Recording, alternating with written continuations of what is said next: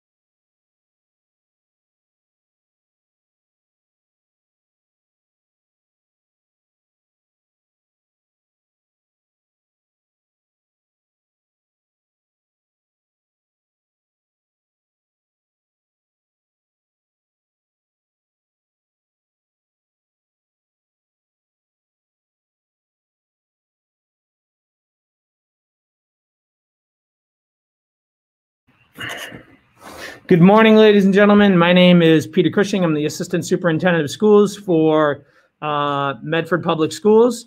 And so we are, we're happy to have you here again for another StreamYard. Once again, just want to remind people, StreamYard is not like Zoom. This is kind of like a television broadcast studio where we have several people who come in and out during the course of the meeting. And then we are also able to take questions when you submit them in the comment box to Facebook or YouTube.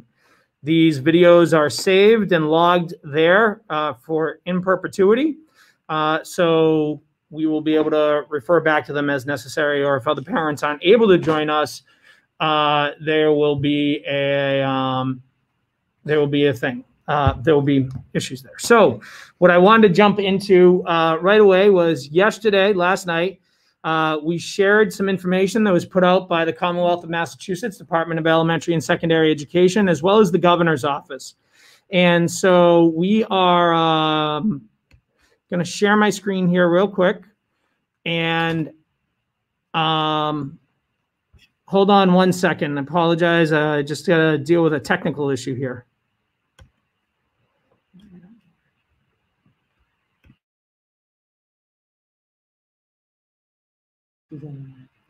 And before I get into that, I also just want to introduce other people in the room with me right now. Good morning, Suzanne Galusi, Assistant Superintendent of Schools for the elementary level. Good morning, everyone. This is Dr. Maurice Edward Vincent, Superintendent of Schools, and I look forward to continuing to get feedback from all stakeholders, parents, community, staff who are participating during this StreamYard session. And we have a lot of updates for you, and we'll give you some similar information that was presented last night for those of you that weren't able to join us, just so that everyone has the same baseline information. And we will look forward to answering your questions as they come in. Thank you. And then we'll also be having our superintendent resident, Tom Milichevsky, joining us soon. But we want to get started and not delay any further. So we've got our, and here's Tom right now. Tom, you want to introduce yourself to the community? Yep. Good morning, everyone. Thanks for taking the time to join us Tom, you're muted. Oh, no, you're good. All right, good to go. Well, good morning, everyone. Thanks for taking the time to join us today to share your questions, your thoughts, your comments, and your feedback. I will be moderating the chat, so I'll be doing my best to pull off some of the comments that are coming from Facebook and coming from YouTube, and to get as many as I can out to our team. So I apologize if I don't get to your question. Again, they've been coming in over the past few times. We've done this very quickly. We've had a lot of participation. Again, I'll do my best to get to as many questions as we can. And we're going to take about an hour here. So just you can kind of, we'll be here till about 11 and just diving into to some of the things that you throw our way. All right. So I want to share my screen with you real quick and get you to this information. So this graph was first presented last week by the Department of Elementary and Secondary Education. It's put out by Johns Hopkins University. And you can see here the 50 states and Puerto Rico, one of the American territories. So you have our positivity levels. And if you go down the line, you see right where Massachusetts is here. Also want to then move to the map that the governor's office released yesterday for the 14 days between 7/22 and August 5th. And you'll see the various color codings. Red is greater than 8 cases per 100,000. So you can see where those communities are. Yellow, 4 to 8 cases per 100,000. Green is fewer than 4 cases per 100,000. And then the white communities are fewer than 5 cases reported in total, not per 100,000, fewer than 5 cases reported in total. So that was provided by the governor's office yesterday. The Department of Elementary and Secondary Education released this color-coded metric with the Department of Elementary and Secondary Education expectation for learning model. So right there, you can have that for reference. That was put out by the commissioner last night and is on the DESE website. So red is expected remote. Yellow is expected hybrid or remote. If extenuating circumstances, and then green, which is where Medford is, green and white, unshaded, is considered full-time in-person or hybrid. And then here are the specific numbers for Medford, 7/22 through 8/5 that are published on the state website. And you just go to mass.gov. And then there's a tab for COVID, and I will link that to our Facebook page at the end of today's session. So I'm going to stop sharing right now and head back into the StreamYard. So I know that we will be taking questions now. I also wanted to address our frequently asked questions. We will be producing those answers in an executive summary format by tomorrow night at 5 o'clock. We have teams of people working on them. We received almost 100 pages of questions. And so to sort through all of that, there are many similar questions. We are sorting through them to provide executive summary answers to best address everybody's questions. So we're ready to take your questions at this time.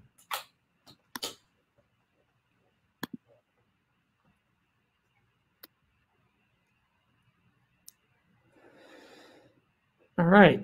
So I understand the survey is not binding. When will we have to officially select hybrid or remote for our children?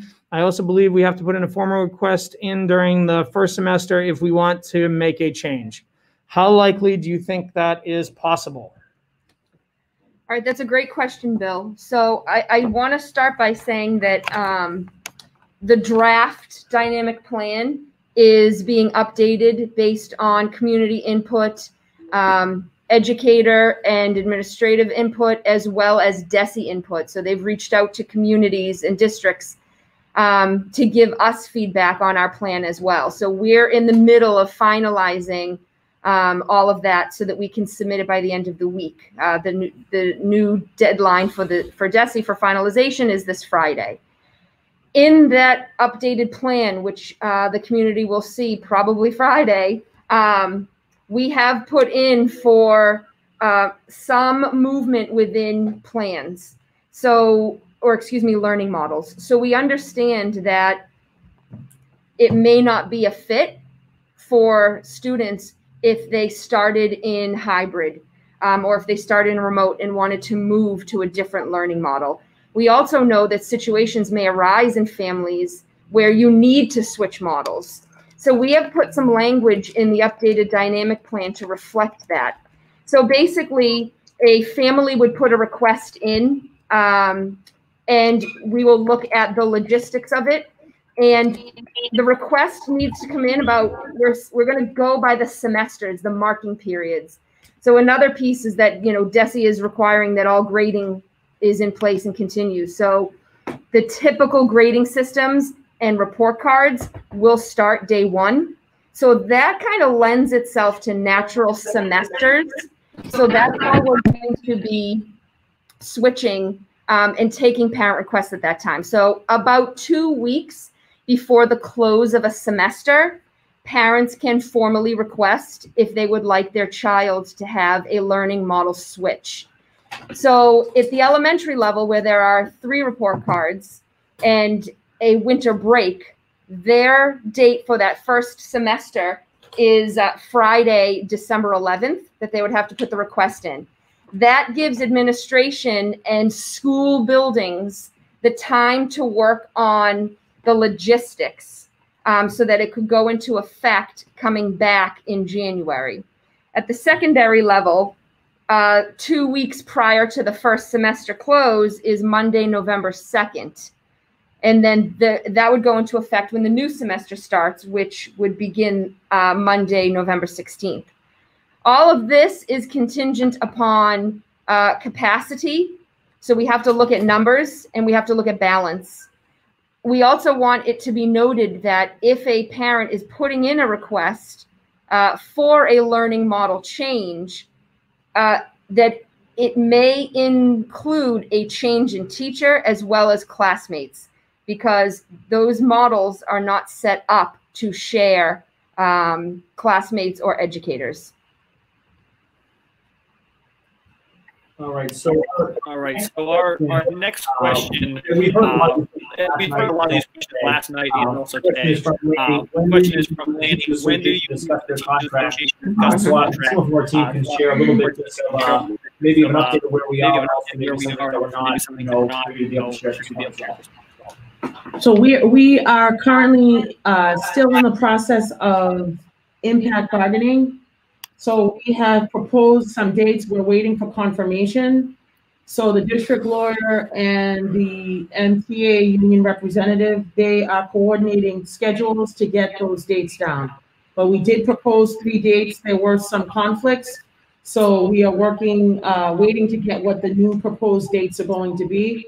But ongoing negotiations will continue to take place between now and the start of school. Okay.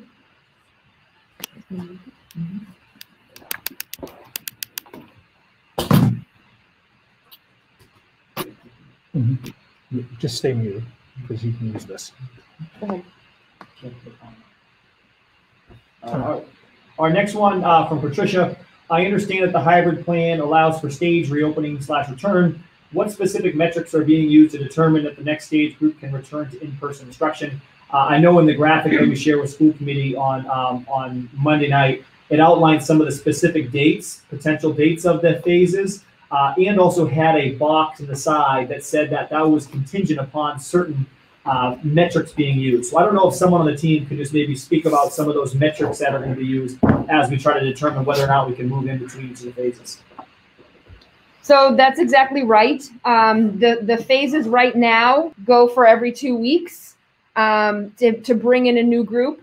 So using the metrics that were supplied to us yesterday by the governor and Commissioner Riley from the Department of Education, in collaboration with Medford's Board of Health, will help keep us aligned with our staggered approach. So if the metrics are, if the Medford community is still in the unshaded or green color code, then we are able to keep proceeding with our staggered approach.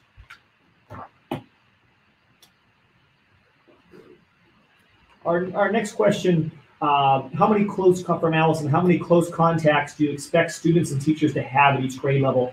So maybe this is a chance for us also to talk about some of the ways that we're trying to maintain social distancing throughout our buildings when our students come back in, and also a chance for us to talk about school-based teams and some of the work that they'll be doing to maps out some of these logistics. Yeah, so the school-based teams are going to be working to put up signage, to have signage on the floors, spray painting markers at the exterior of the building at 6 feet, and all those types of things. And so we are really committed to limiting the number of students in the buildings to maximize to minimize the close contacts. So close contact is very specifically defined by within 6 feet without a mask for X period of time. And so that's all detailed in the dynamic reopening plan, starting on pages 41 with general health guidelines 41. I also noticed people talking about, you know, if a student gets sent home, does the whole class get sent home? And that is not the case. So just please be sure to read through starting on page 41. Unfortunately, Tony Ray, our nurse director, wasn't able to be here today because of other meetings and commitments, but we will have her on again in the near future for another event so that she can help answer all those questions specifically. But we have a very, very detailed plan that the Department of Elementary and Secondary Education actually praised in a phone call the other day because of its level of detail around these informations, so that you know, we will be doing that. I also noticed another question. I know Tom didn't put it up. People were asking about a student who might have a legitimate medical reason why they can't wear a mask. Now, we have purchased about 1,000 desktop screens. This is not one of the ones we purchased. This is a free sample that someone sent, but it'll give you a sense of percent. Ours are 100% clear all around. All right, and they'll go on top of the desktops. And so they're made up of a stronger or firm material. So for students who aren't able to wear a mask for legitimate IEP or medically documented issues, that is definitely something that we will be working with. So. So our next question comes from Muzzy Lim. If we choose hybrid and part way through the semester, the schools are forced to go all remote, will class continue to be taught using the hybrid schedule or switch to a remote schedule? So obviously a circumstance we don't want to happen, but we're certainly planning for the possibility of that happening. So if someone on the team can speak about what does that transition look like in the case that we do have to go full remote for everyone. Sure, because the schedules will be created for students based on the learning model that they choose. So students that are in the hybrid model, whether you're an elementary or secondary level, a schedule is created for you. If we are forced to close partway through at any time, we will stay in the hybrid model so that the teachers are the same, because the students have already started working with them and a rapport has been set. Depending on the length of the closure, the hybrid teachers will remain the same, but the schedule may shift so that it's not going to be that your students are receiving 2.5 days of virtual instruction and 2 full days of asynchronous. It would mirror a little bit the remote overall schedule. Those details are being worked out with the school-based teams right now. So our next question from Jessica, and Are all children with an IEP considered high needs? When will a parent be notified if their child has been identified as a high needs? And does that mean they will return to a hybrid platform on day one at school? So I think we've used the term high needs a lot in some of these presentations. So I think it's important for us to maybe clarify what exactly may be categorized as high needs in this circumstance, and particularly address whether or not all students on IEPs are considered high needs. So I'll turn it over to Ms. Galusi, who can address that.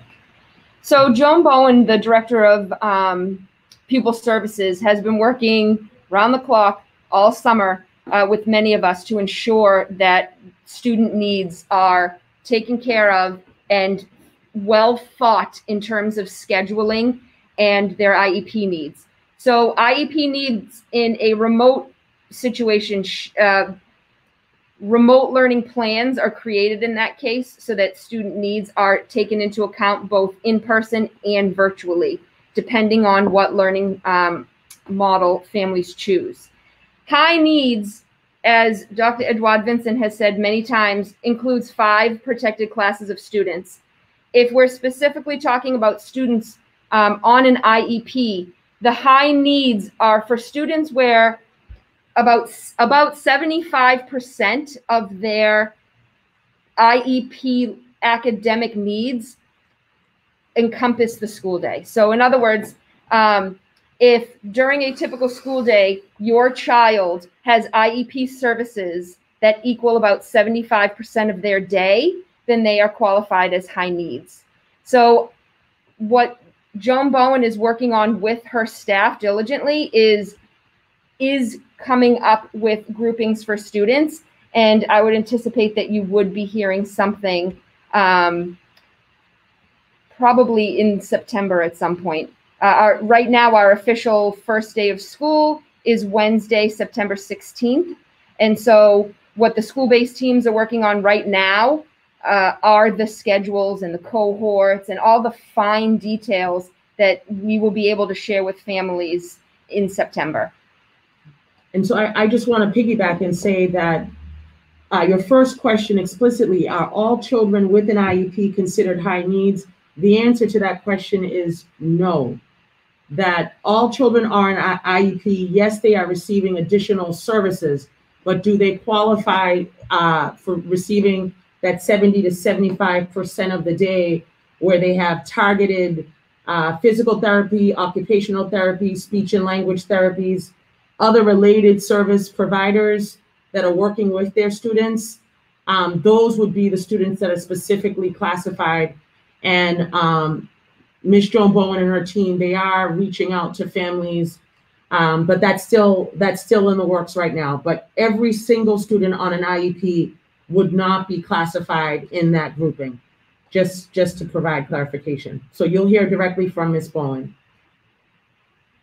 So our next question relates to masks. This comes from Dana. What is the recommended protocol that ensures safety and health for all students and staff if a student is prompted to put on a mask and they refuse? What if a student can't use a mask due to medical needs? Will there be individual plans for each student who falls into this category? I'm going to turn it over to some of the team. I just want to share one thing. There was a lot of questions last night about whether or not masks are mandatory. I just wanted to emphasize that masks are mandatory for all grade levels. So that's the given here. Then I think your question gets at sort of how do we enforce that, right? And then also how do we accommodate for students who can't use a mask due to medical needs? So I'll turn it over to Dr. Cushing to give that level of detail. So there are we've detailed in our plan the specifics on masks quite extensively. We've added graphics on how students should be wearing them and all those types of things. And so quite simply, if a student does not put on a mask and refuses, the student will be transferred to the remote learning plan. We're in the middle of a public health crisis, and we need to do everything possible to keep as many students and as many teachers as safe as possible. And we want to make sure that parents understand that you have the option for the remote learning. If you have a personal belief or bias against mask wearing, despite it being proven to have really helped to get Massachusetts where it is, the 3 big things are wearing a mask, which you can buy at bseenmasks.com for your Medford branding. Number 2, all right, physical distancing. And number 3, frequent hand washing / hand sanitization. So, you know, if a student refuses, then unfortunately they will be part of the remote learning plan. We need our staff and students to be safe. So, and those students with medical needs, I addressed this a little bit ago, Dana, but just in case you didn't see it, your question may have been, we will be providing these desk shields for students, as well as having them maintain that 6 feet of distance. So, you know, that is where we are with that. And so on page 13. Yep, page 13. That's about the masking. We have the masks. Here you go. Sorry, page 14. We have our masks right there, and then the full color. The full color does it more justice. And then we've got a student mask right there. We tried to go really heavy on the graphics. So, boom. All right, so our next question relates to computer usage. Will the district issue Chromebooks formatted in a way to personalize to the user? The school Chromebook that we borrowed in the spring consistently logged off the internet, would not allow passwords / websites to be saved, and would not allow Zoom to be downloaded. I have had to set up, log in my first grader multiple times a day so she gets the content she needed. I'd also like our team in GUS to address just some of the consistency that we're striving for, and maybe some of the lessons that we've learned from, you know, our taking on remote in the spring, and now how that may look different here in the fall. Exactly right, Tom. So we heard this concern a lot when we asked for feedback from families in the community based on how last year's remote experience was. And so that consistency piece, and also having students create a little bit more ease for access on a lot of the educational platforms and websites that they need to go on. The district is now going to utilize a system called Clever. It is detailed in our dynamic plan, and we've even included a link so that if you would like to find out a little bit more about the Clever platform, you can just click that link. It'll bring you. But what Clever is a single stream platform. So using this, every student is issued an email address. And when the students use their Medford Public Schools email address, they just log on to Clever once. And then all of the educational platforms that Medford Public Schools will be using at every level will be housed in Clever. And so all students will need to do is click on the icon that they need.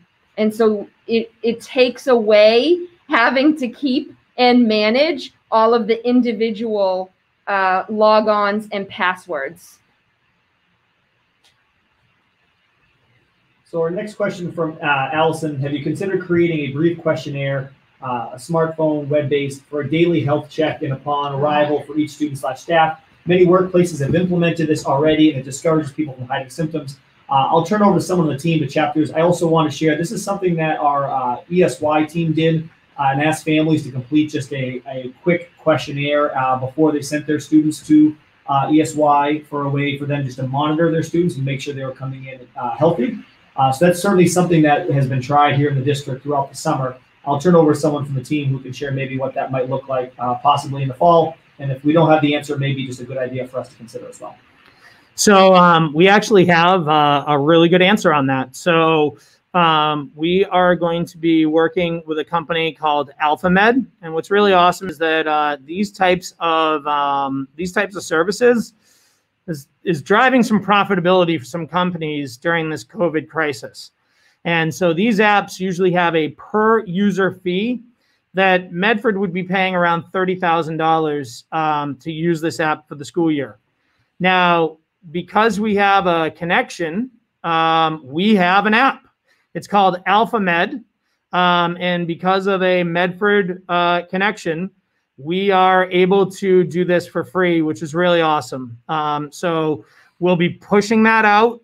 It's really phenomenal that we're going to have this app.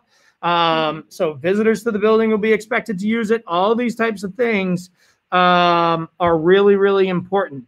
that we are going to have this so that people can do it. Now, we need people to be honest. Like, let's be honest here. We are a community now more than ever, all right? And we cannot be selfish and put others in jeopardy. And, you know, we have to be very careful with how we travel. We have to be very careful with how we do things for the greater good. And so that's so critically important. Look, wearing a mask isn't comfortable, all right? But we need to do it. And we need to be very careful with who we associate with in our circle of friends right now. And I hate the concept of this new normal. I hope it's the temporary normal. All right? I really do. I hope it's not the new normal. I hope it's the temporary normal so that we can get back to the society that we want to be. So just wanted to say that we have that, and we need people to be honest and upfront and working with us. And I think we should just know that we are working on language to inform parents regarding AlphaMed and how it will be utilized as part of the daily correspondence with schools. All right. Great. So I'm not able to pull, I can't find the question on here. It looks like it disappeared. It was a great question. So I'm gonna raise a comment that was related. It was from Jamie Lee, who actually helped answer a question for us about sibling preferences. The other question is asking how will the cohort be developed? This was from a parent with a child with multiple grade level 2, 6, and I believe. And will still sibling preferences be taken into account? I also think that this is a chance for us to even talk about question-related learning pods, and some families will ask, can they possibly make their own pods? So just want to, maybe we can talk through the process of how are we going to develop our cohorts, and especially, you know, taking sibling preference. So I want to start by just saying that sibling preference and working with families is critically important. So once we get the surveys in, and we were, just this morning, we were almost at 2,000 surveys within 2 days. So parent response has been phenomenal. We're going to continue to send reminders out, but we need parents to fill out that survey in order for us to have an idea of what the numbers are. The one constraint is where cohorts are concerned, where families have children in more than one building. We want to be able to have families have their children participating in the hybrid model on the same day, so that as a family unit, to the extent possible, you're having all of your children, whether you have one at the elementary, one at the middle, and one at the high. If hybrid is your selected model, they would be participating in the same cohort grouping. The cohorts, to the extent possible, it's going, once we have the final data from the survey, we will start looking at the cohorts. There have been a lot of questions. As we set up the cohorts for the hybrid instruction, we need to try to balance the classrooms. So for example, if there are 22 students in a classroom, we wouldn't be able to have a cohort, Monday, Tuesday cohort, cohort B, have 19 students and only end up with 2 students in cohort C on the Thursday, Friday cohort. So that is something that we have to try to take into consideration. So I know that there have been a lot of questions and asks as community and family are trying to figure out how to manage groupings. So we are definitely gonna, once all the data is in and it goes to the school-based teams, they're gonna look at the cohorts, they're gonna look at families, trying to ensure that children are able, siblings are able to go to school on the same days. And then once we have that information, trying to balance the cohorts as much as possible. It might not be exactly 50-50, you know, it might be 45-55 or 40-60, but we really need to keep the groups balanced to the extent possible so that the teachers have balanced groups of students, and we're limiting the amount of students that are in a classroom honoring the 6 feet of space. So I do want to say that because it's possible once all the data comes in that we could end up again with 19 or 20 students, families selecting the same exact cohort and 2 on the other day. So again, we won't have that final information until the surveys are completed and it goes to the school-based teams and we look at balancing the numbers. So I do ask for a little patience, but completing that survey for us will really help us to start moving forward with the next phase. Thank you. All right, Ms. Brandel. So Ms. Brandel, one of our great science teachers. So the HVAC system will be evaluated next week. So as soon as we get the report, we'll be sharing that out. I mean, you know, the issues need to be addressed. We've actually added later in the document, you'll see coming out from a Harvard University publication, Dr. Joseph Allen does a lot of work on this. So we've added a graphic. It's a triangular shaped graphic that has been added to the dynamic planning framework. It's in the draft right now that is not published for our second run. Patty, I have no problem emailing that to you later today, that graphic, so that you can see it. But we will be sharing out the, hold on one second, I think we might be getting back feed again. Mr. Milichevsky, can you mute your mic? That'll work. All right, perfect. So we really want to make sure that that HVAC information is clearly published to the community. We will have 3 engineers at the high school next week. I also saw Andrea mentioning, I think Andrea also mentioned related to this. I am curious to hear about individual classrooms being evaluated. So we do have crews working on that. Even in the new buildings, there are individual classrooms where the ventilation isn't reliable. Arctic Engineering and our own team of maintenance crew have been there working on the outside buildings, replacing the belts, pulleys, drive shafts, motors as needed to make sure that those buildings are fully up and running.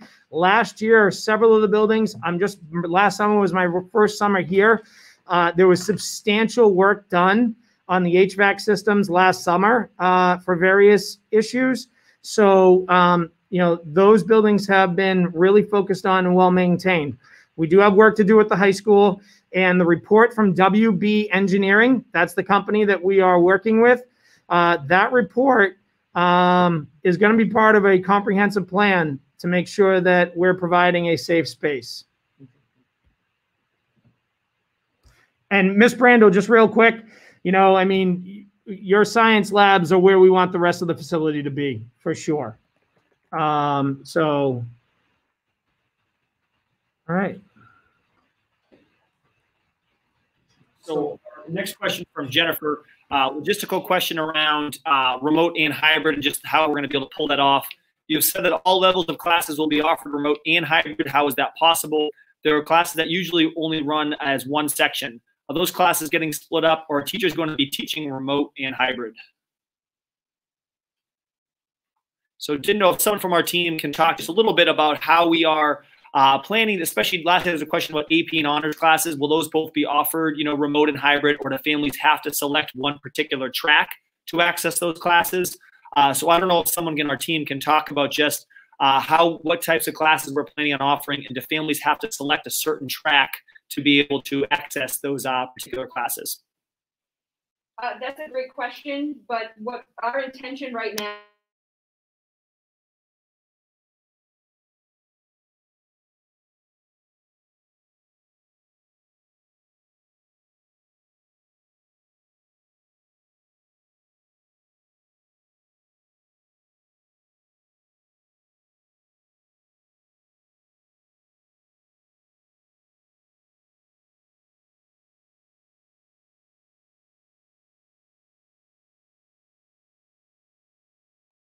Hold on, you're gonna have to start over.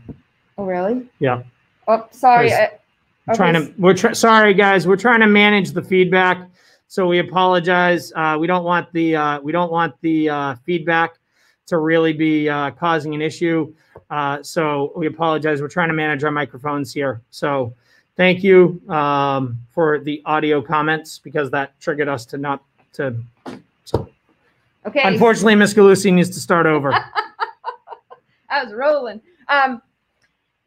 So we want parents to select the learning plan that works for their family and for their children.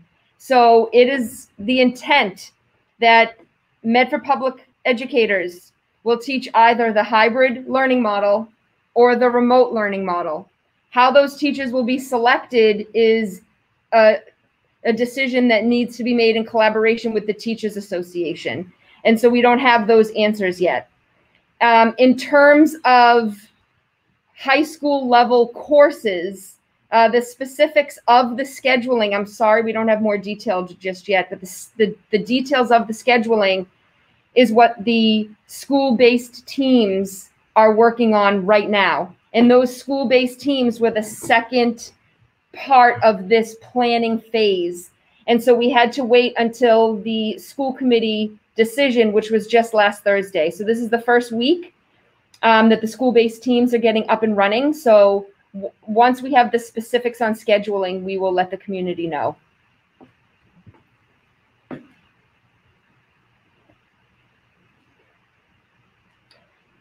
So our next question, while we try to get it up on the screen here, is about just transitions. So I'm trying to find the question here from Erica. It says there is a transitional year for freshmen. Will there be orientation for ninth graders who will be remote until October 26th?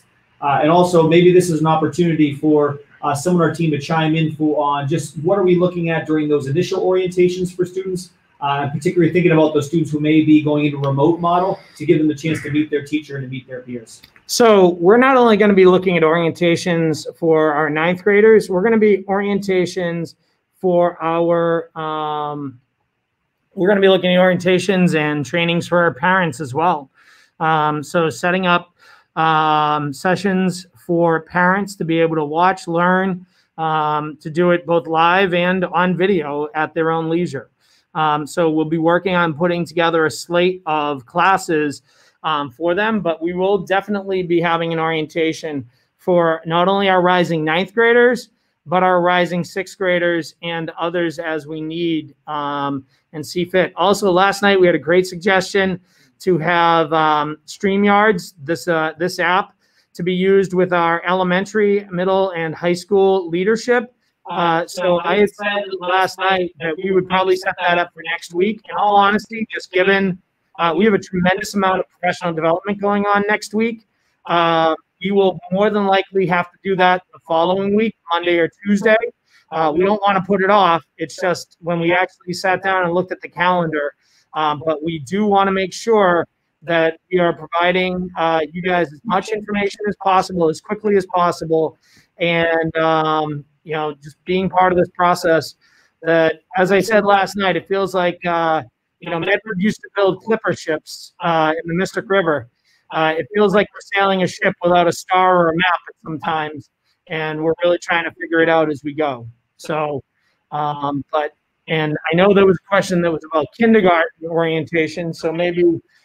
Yeah, I think just overall, in our timeline, which is reflected in the dynamic plan, the commissioner gave every district in the Commonwealth 10 days so that staff have time to plan, work, collaborate, be professionally developed, as well as families that Dr. Cushing mentioned. But within those 10 days, we have earmarked 3 of them for orientation purposes at every level. So regardless if your family has chosen the hybrid learning model or the remote learning model, we are going to use those 3 days to create safe, socially distant opportunities, possibly outdoors, for families, so parents and caregivers as well as children, to meet their educators. Even if you're going remote, we feel it is extremely important for you to be able to meet in person and start to build that rapport, so that you can know someone more than just the pixelated boxes on the computer screen. So we will send out, you will probably be hearing from the building-based teams on your schedule for the orientation days. So the next question that we're going to post is from Medford Mom. Says, is there any update on the bus service for kids staying 2 miles and beyond? So I also know that that was a question that was asked on the survey, was just you know, asking for how transportation preferences are for families, but also didn't know if the team can chime in on sort of what are the boundaries that we're setting on, you know, who can access the transportation and what that looks like. That comment was at 10:41. Okay. Can you mute your mic? All right. So until we have a comprehensive understanding of the number of families looking to come into the buildings via hybrid, what we need to do is we need to really stick with the 2 miles. The 2 miles is a really so our bus capacity has been reduced by 68%. We can increase that a little bit by having students who have brothers and sisters sit in the same seat together. But unfortunately, we just don't have the buses, nor the bus drivers. All right. So for those of you who don't know, there's a bus and van driver shortage in the state. So it is extraordinarily difficult for us to get drivers in a normal situation. And so there was that issue as well.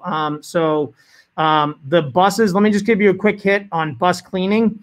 The buses will be sanitized in between runs. MBTA buses, I spent about a half an hour speaking to a supervisor at the MBTA. They have no equipment to add for additional they have no extra equipment to add additional runs. So the runs that we have will be the runs that we have on the MBTA. Those buses will be sanitized and cleaned before the runs, and they will be sanitized midday as well. By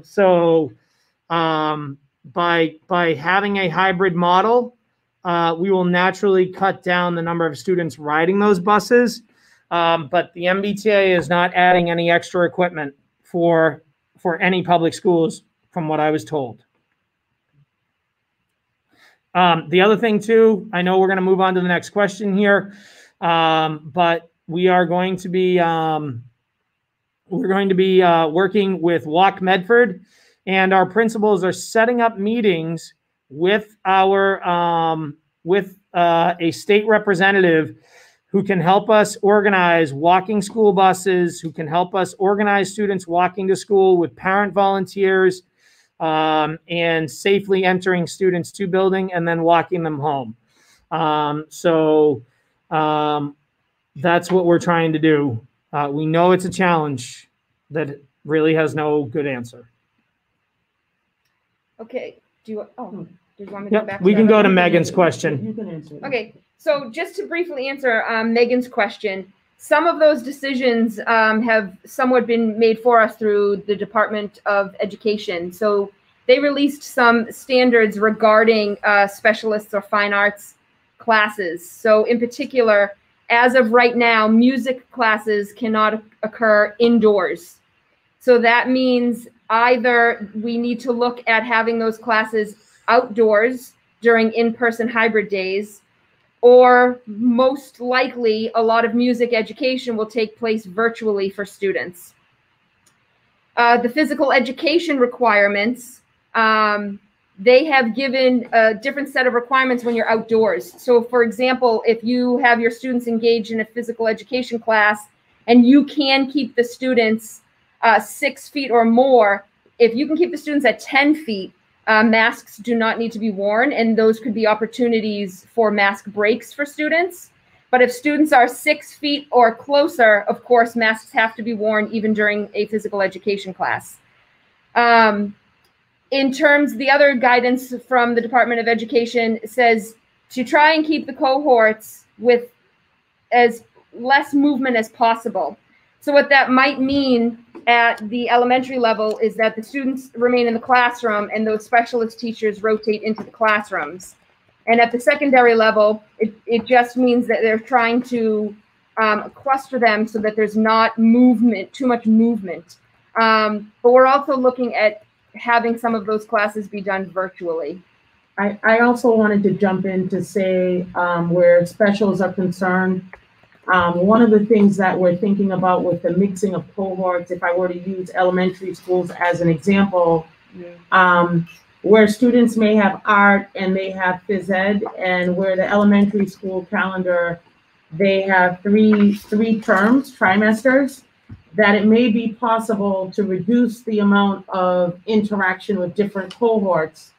One thing we were looking at, again, this is going to be determined on the school-based teams level, is that it may be for a trimester, instead of going to 5 different specials, a student may have 2 specials or 3 specials that repeat during that trimester. And then that reduces the mixing of cohorts.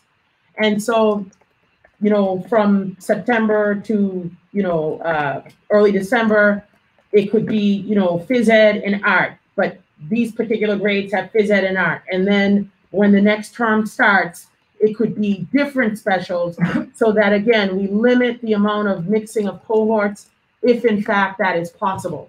So a lot of this information, we're kind of on standby as the data is coming in from the parent surveys, and we end up having hard numbers of what the interest is and what scheduling and planning we need to provide for our students. So I do want to say that we have thought about that, and at the school-based teams levels, depending on the setup of the school and what could be available, that is something that would reduce mixing of cohorts and keep groups of students together for a longer period of time.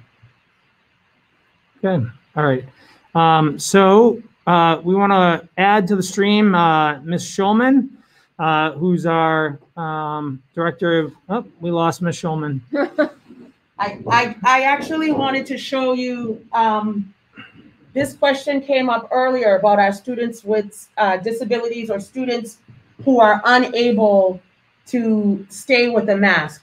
This is it's clear all the way through, but if you can see, I'm putting it on the table, and for some of you, it might not even look like I'm behind something, but this is what we have purchased for our students that have the need to be behind a protective shield, but they can see. And so it has 4 sides, 1, 2, 3, and 4.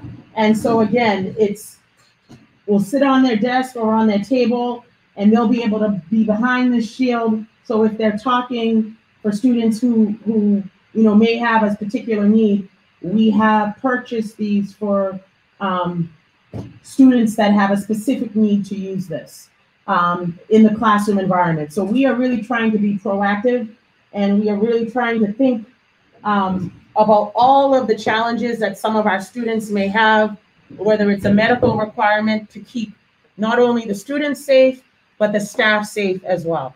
So I just wanted to show you that other artifact as an example for you to know that we are trying. Will those desk shields be able to fit on the smaller high school desks? So this size desk shield,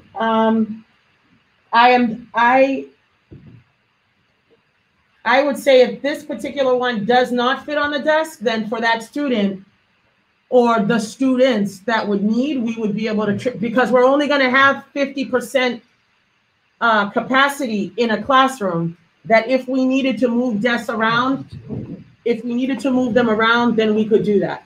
The other thing too, Dana, I don't know how well you can see it, but this model flexes at 4 points.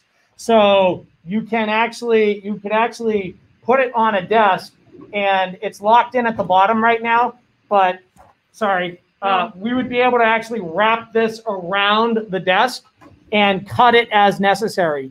So This model allows us a tremendous, as it attacks me, this model allows us a tremendous amount of flexibility for us to be able to modify to some of those smaller desks.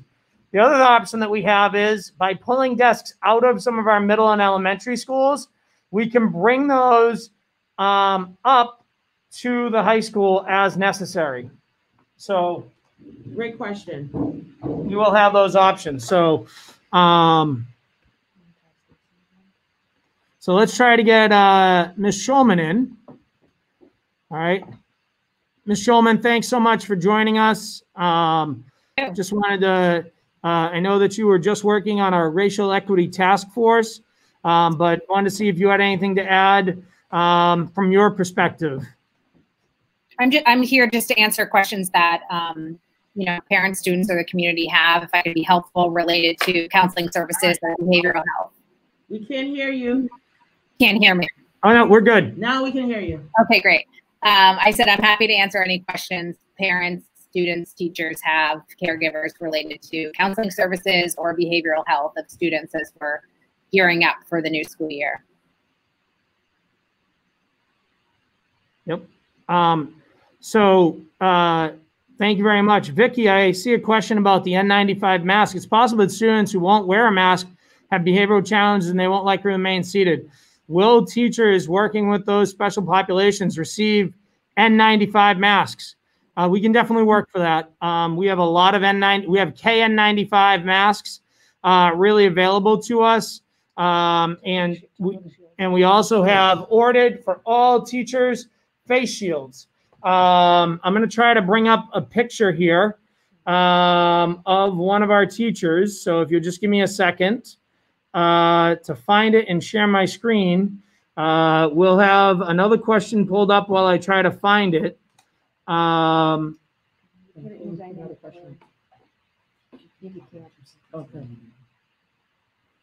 Let me just find a question here so that someone else can answer. Is there a plan in place for COVID testing? So yeah, I can speak to COVID testing. So COVID testing, we're working closely with the Medford Department Board of Health. For Medford Public Schools, staff, COVID testing will be available every 2 weeks. So Mayor Lungo-Curran, the Board of Health, in collaboration with Tufts University, will be conducting COVID testing for Medford staff on a bi-weekly basis.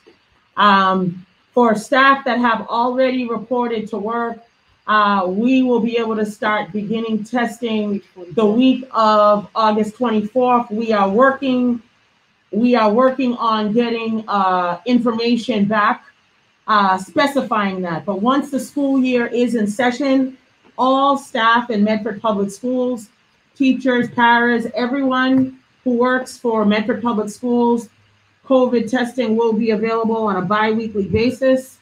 So people can continue to get tested free of charge to them. They will be able to continue to get tested throughout the year to ensure their safety. Medford will also be having additional sites that is continued to be, we're working in collaboration with the Board of Health to figure out where the testing sites for the community and students will be during the school year. So that is something that will be a separate ask, but it's part of the plan. We're working collaboratively. But for Medford Public Schools staff, COVID testing will be available for all staff on a bi-weekly basis. All right. Awesome. So I want to get back to that question about the students, and then Sarah Hyman Witherill. You've got a question as well. So what I'm going to do is just quickly share my screen. Give me a second here while I move. So here's a high school teacher by the name of Carla Andre, Miss Andre. So she worked with us this summer. Thank you to Tanya Sullivan for sending in this picture. So we've got the signage up on the doors. This is on page 44. This is not, just so you know, this is in the draft plan that is being worked on. So this is not published yet. The original draft is still published. but we've added the picture here, and we are, you know, this face shield that you see here will be issued to all staff. Now, additional PPE, right here you can see, additional PPE will be provided to direct service providers in accordance with their role and job responsibilities as modeled by Miss Andre. So I don't know if you're on the call, Miss Andre, but thanks for being in our modeling session, and really appreciate that help. I do want to scroll down here just so that if I can find it quickly, what I said to Miss Brandel. So that's the graphic that I was mentioning, Patty Brandel. If you, I will send you that later on today. All right. So, but you see ventilate with outdoor air, increase filter efficiency, and there's a flow chart effect to this, and supplement with portable air cleaners. So that's all stuff that our engineering firm, WB Engineering, is going to be able to help us make those determinations on. So I'm going to stop sharing right now and go back to the StreamYard. So want to take one more question if we can. And so what about kindergarten screening? No. Oh, The kindergarten screener, there was something about kindergarten screening for EL students. I was not able to get Paul Textera on the call this morning. However, for our EL students, our newcomers and our ELs are part of the 5 groups of students that are required to be receiving instruction. Our students with high needs, our EL students, newcomers, Desi is going to be sending out that official guidance. So a group of our ELs specific, our homeless students, our students that are in foster care, and early childhood students were the 5 groups that Desi asked for to be considered as part of the high needs group that schools will work at educating those students in a full-time capacity. So I just want to address that. Again, I wasn't able to have Mr. Textera on live with us today, but there will be additional guidance coming forward. And as we get that guidance, we will definitely pass that on to all teachers and families so everyone knows who's impacted by those groups. But I can't stress it enough. For those of you who are online today, if you haven't done the survey yet, please do the survey so that it can help us better prepare, because the school-based teams have just kicked off and we need that data to be able to answer some of these questions. So I thank you in advance for your we're at about support. half the district. Half reporting. the district right now. Yes. So, ladies and gentlemen, I really want to say thank you very much. You know, this is, like I said earlier, you know, sailing a ship without a star or a map. So thank you for your patience, your understanding.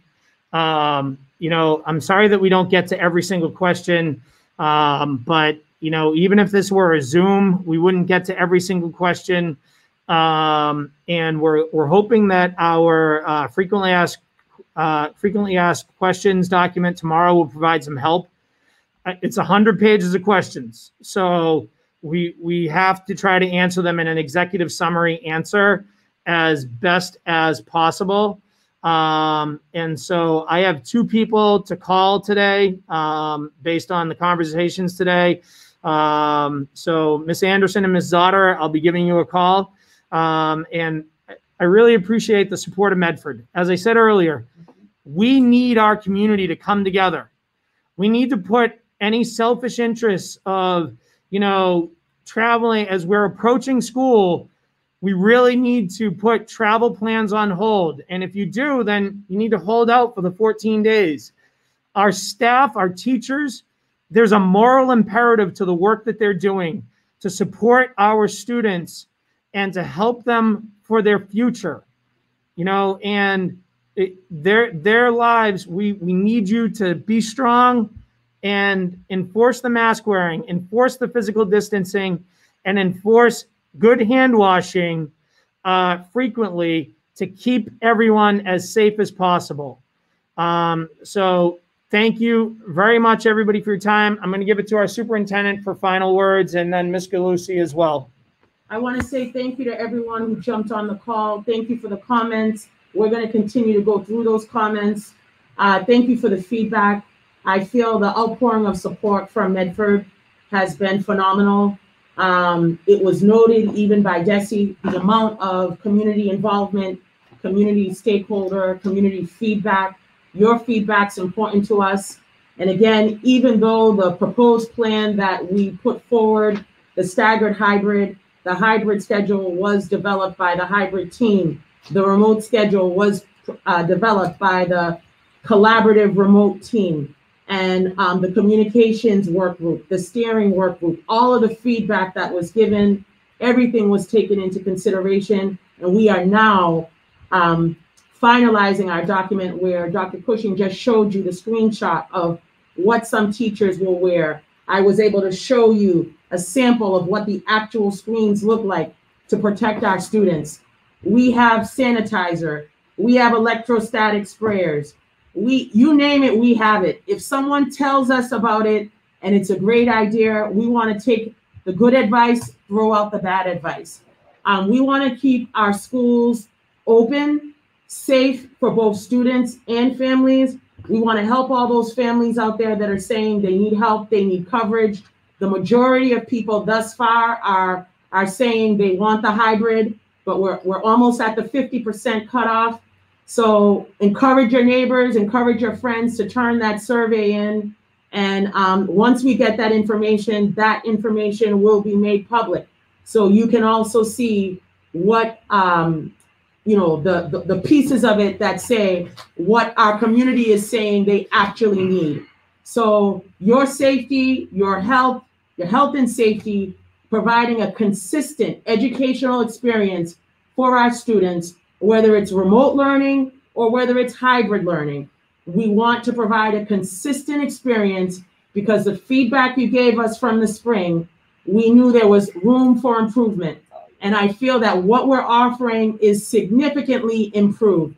So Dr. Cushing just ran and got the electrostatic sprayers. And again, safety, masks, sanitizing, cleaning, social distancing, signs, stickers, and tape is going to be on the floor, arrows. The school-based teams will be determining, use this stairwell to go up, that stairwell to go down. There will be bathroom schedules set up. We're going to try to do everything in our power possible to get schools up and running so that everyone is safe. COVID testing for staff, that was like the icing on the cake. We were so excited to get that news yesterday, hot off the press. And so we're going to continue. As soon as we get the information, we're going to pump that information out to you. So again, thank you so much for joining us. Thank you for the feedback. It's truly appreciated. And we look forward to continuing these conversations and hearing your feedback so that Medford Public Schools can be even greater. Ms. Galusi? Yes, thank you. In closing, I just want to echo what Dr. Edouard Vincent said, that, the continued partnership with you is essential moving forward. And so everyone on this call here today, Tom, Peter, Maurice, myself, we're all parents as well. So we feel, the same things that you're feeling right now and having to make decisions for our own children about next year too. And I think it's just important for everyone to know that because we're with you. And so moving forward to continue that partnership, I think it's very important that you continue to reach out. So if there's anything that we can do to help your family with the reopening of schools, please, I urge you to reach out to your school-based principal, and you can always reach out to one of us. We're here to partner with you and to help you in any way we can. So thank you so much. We're glad you were able to join us today, and we will inform the community in the next week or two about the leveled StreamYards that we'll have to answer specific questions about pre-K through elementary and then middle school and high school. Thank you. Thank you, everybody. Have a great rest of the day. All right. And Mustangs out.